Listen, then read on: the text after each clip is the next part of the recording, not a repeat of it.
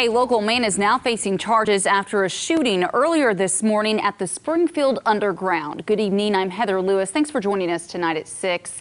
26-year-old Stanley Johnson is facing charges of first-degree assault and unlawful use of a weapon. Let's go straight to Francis Lynn, live at the Springfield Underground right now for us for more on this story. Francis, what exactly happened this morning? Yeah, so Heather, this is where the shooting occurred, where Johnson was taken into custody and where one victim was being treated for non-life-threatening injuries. Now, for those of you who don't know, Springfield Underground is about a 3.5 million square foot underground development. It's a former limestone mine shut down in 2015, and now it's all storage and warehouse space. Springfield Police Department released a statement saying it appears at this time this was a random incident and not directed to a specific person or business. And now, John Griesmer, president of the Erling Group, says during an emergency situation, all buildings go into immediate lockdown, so everyone was secure in their facilities at the time of the shooting. I also spoke to neighboring businesses. Some told me they've never seen that many police cars in their life. So thanks to the quick action of our team and our emergency response plan, worked out. Obviously, we will go into a review stage, do a breakdown of our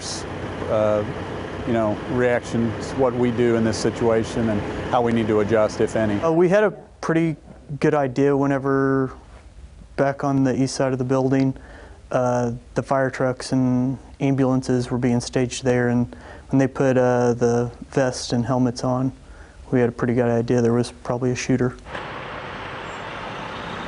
There was also a man who worked in one of those warehouses who said this is not the first active shooter situation he's been in. This is the fourth active shooter situation I've been in my life. First one was in '82 in high school. And so this morning I get to work, sitting in my office. About 8 o'clock, my boss calls and says, there's an active shooter situation. Get away from the windows. Make sure everybody goes into the back of the warehouse.